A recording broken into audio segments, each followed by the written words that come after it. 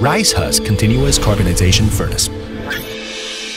Rice husk continuous carbonization furnace is a kind of equipment that makes rice husk charcoal by high-temperature cracking of charcoal husk.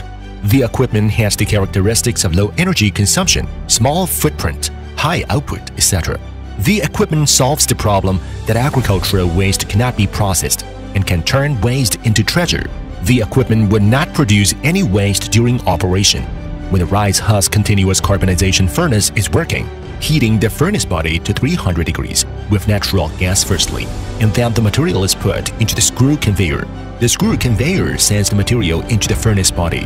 The furniture body slowly pushes the material forward with its own rotation.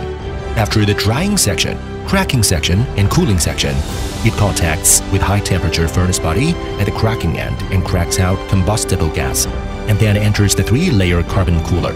There is circulating cooling water in the 3-layer carbon cooler, which can cool the finished charcoal to room temperature. After passing through the 3-layer carbon cooler, the finished charcoal is obtained. The combustible gas generated by the cracking of rice husk passes through the gravity dust collector and the condenser into the fan. The fan sends the combustible gas to the bottom of the furnace body.